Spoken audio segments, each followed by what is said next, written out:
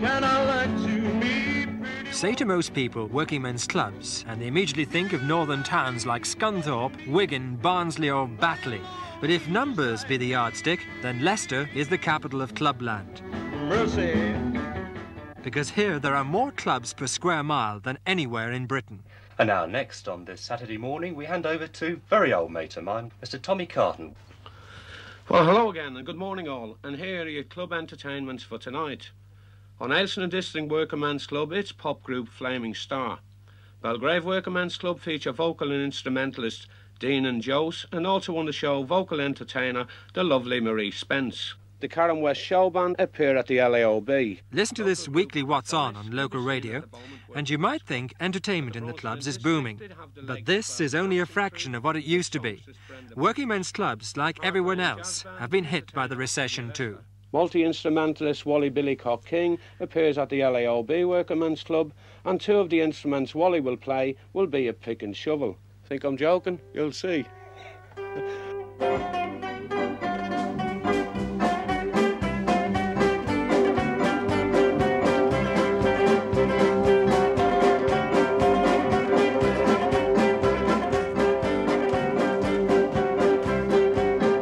Tommy, how badly has the recession hit you then? Well, midweek, very, very bad.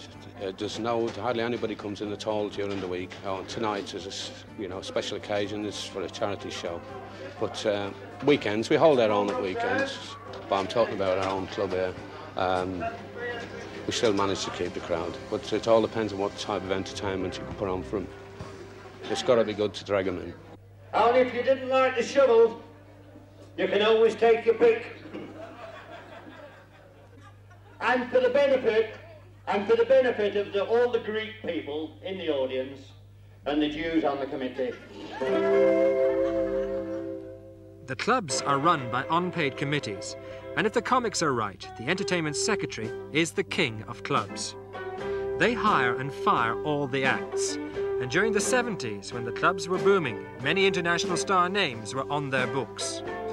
Wally Fawkes is one of the oldest entertainment secretaries in the country, and he's seen the great come and go. Charlie Williams, Norman Collier, Teddy Starr, where they used to have a group called Delphons, and Ken Goodwin. They've all been down to Boot and Shoe, and the most price I ever paid for them was £25 per night. But it's not just the artists and the fees they charge which have changed in recent years. Women are gradually being allowed to take a more active part in the running of things. This club, the LAOB, is the first to have a lady concert chairman. Well, now to continue your evening's entertainment, ladies and gentlemen, the very popular Mr. Steve Ford.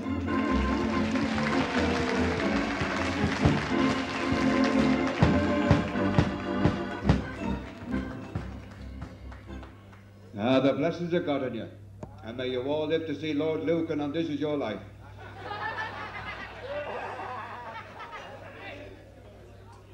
What a beautiful club you have here. Look at that floor.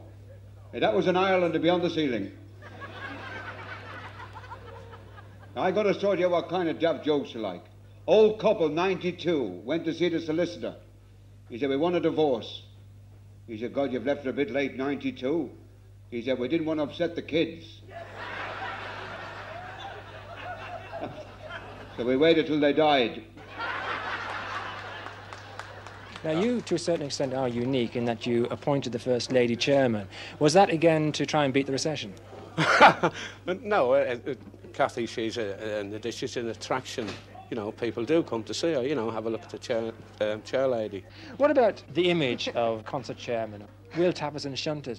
Is it like that? No, that's what I'm trying to get rid of. Do you interrupt the acts? No, no way. No, unless it's a matter of life and death, I won't. So you don't tell them hot pies are on sale or anything? No, not unless it's really important, I won't.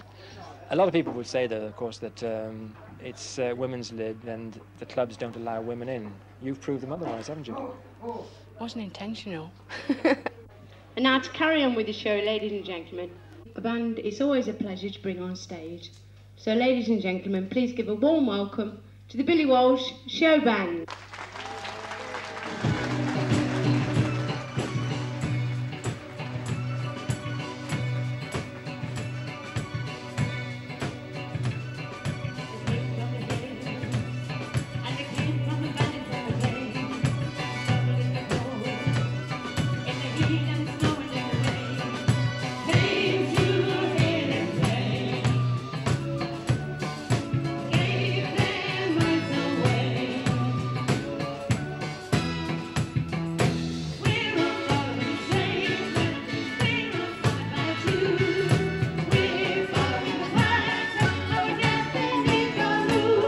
when television came in, I found myself that the clubs went absolutely off the board.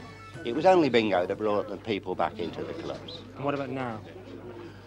Now, I think the groups are gradually taking over from the kind of variety shows that I would like to see and the kind of act I'd like to perform. Do you find the recession has hit you too? Have more clubs closed down? Well, we've been hearing there's been 1 or 2 clubs closing down in the Leicester area, and but there is still a lot of scope for bands if you go out and have a look. My time, when I first started, 28 years ago, it was more or less on variety kind, you know, old time musical. Now it's gone to pop groups, rock and roll, and it's young people's entertainment now, but not the middle-aged people.